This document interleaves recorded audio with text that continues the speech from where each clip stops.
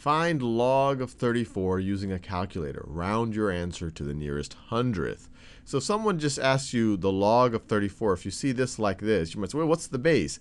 If they don't include a base here and they use the word log, the implicit base is base 10. So this is the same thing as log base 10 of 34, which is essentially saying the power that I have to raise 10 to get to 34. And if I take 10 to the first power, I get 10, and 10 to the second power is going to be 100. 34 is between 10 and 100, so it's going to be someplace in between 1 and 2, the power that I have to raise 10 to get to 34.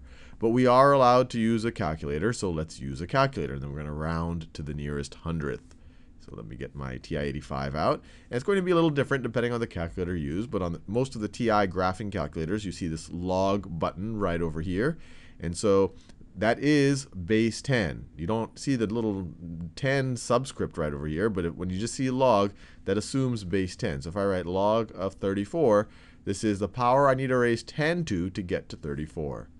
And that gets us to 1 point. We have to round to the hundredths. 1.53. The thousandths place is a 1, so we do round down. So 1.53.